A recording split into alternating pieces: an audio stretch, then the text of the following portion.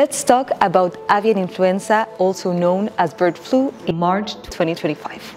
Similar to February 2025, the cases in poultry have slightly declined. In 2025, 142 outbreaks were notified in poultry and 214 in mammals and in non-poultry birds, in the Americas, Asia and the Pacific, and especially in Europe. The number of birds dead or cold have significantly decreased.